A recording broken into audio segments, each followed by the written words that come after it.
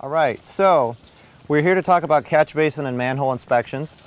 And these can be typically performed as part of a general field screening of your municipal stormwater system, or it could be incorporated into your typical catch basin inspections. So you can modify your forms and have your crews that do the catch basin maintenance look for illicit discharges while they're doing that work. It can also be used for source tracing if you suspect there's an illicit discharge and you want to narrow it down to a particular part of the system. Maybe you get to a point where two branches of the system split and you can determine if it's this branch or the other branch. Some very important considerations before you get started with a catch basin inspection are obviously to check the surrounding area, make sure you're not close to a high traffic area or you're not endangering your own health and safety by passing vehicles. Brightly colored field vests or jackets are good to have so that you're visible. It's good to work in pairs of two, have a buddy system. You know, maybe one person could be doing the inspection and the other person could be a spotter. It's also good to have orange cones and set those out. Think about bicyclists and pedestrians. They might be coming by. You don't want somebody to ride their bike right into a catch basin while you're inspecting it, obviously. And another thing would be to consider the atmosphere in the catch basin structure or the manhole structure for gases. Use a gas meter if you suspect you might have an explosive condition or something like that. Maybe you're near a gas station where there could be vapors or fumes that could cause an unsafe condition in that manhole as you open it.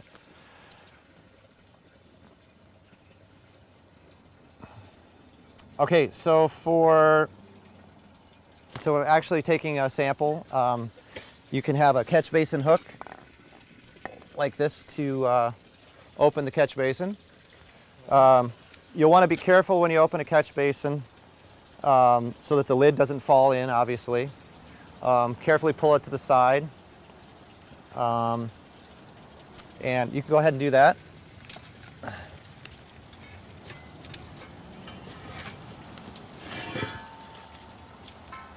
And then you want to make some general observations. Do you have flowing water coming out of the pipes?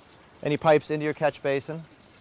Are there any colors that are notable in the water that's flowing in?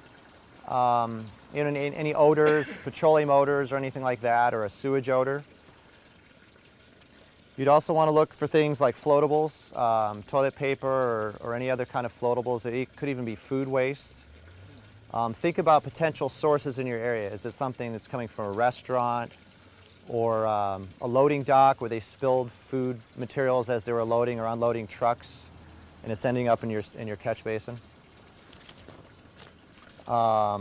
Other things like sewage fungus or even a sheen, petroleum sheen in the water surface itself, or anything that's coating the side of the catch basin like grease, or anything that might indicate an illicit connection upstream or an illicit discharge.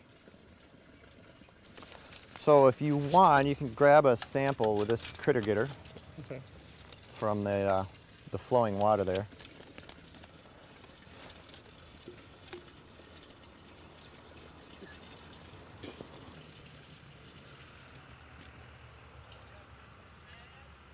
And that was good. That was a good technique. You know, you didn't hit the side of the catch basin with the jar itself, which could grab other sediments and stuff. We just want the water sample itself so we can take a good look at it. This is a plastic bottle. I mean, you can see the water quality fairly well. If you have a glass sample jar, that's an even better way to do it. You know, there's no smell to that. You can pass this around if you want. There's no, I don't see any petroleum sheen or any floatables in there or any sediment really, but. Mainly groundwater flow at this site, I think. So. At this site, mainly groundwater flow, so.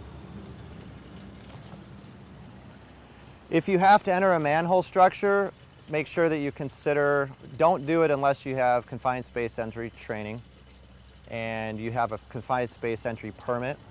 You know, if you feel the need to actually go into a manhole structure. That's why we use short sample poles like this, or even the window washers poles that are telescoping. Those can go up to 20 or 30 feet if you have a really deep catch basin structure. So those are good in terms of equipment to use. It's also helpful to have your drainage system map with you while you're there. So you can, showing the network and different branches and where, potential land use in the area that could indicate potential sources, maybe residential or commercial or industrial. So that's about it. Did you have anything? Sampling stagnant water. Stagnant water, yeah, you want to be very careful when you're sampling. If you have water in a catch basin and you want to take a sample to evaluate it, you don't want to stir it up. You want to very slowly lower the sample container and then pull it up so you can visually assess it, see if there are any odors, that kind of thing.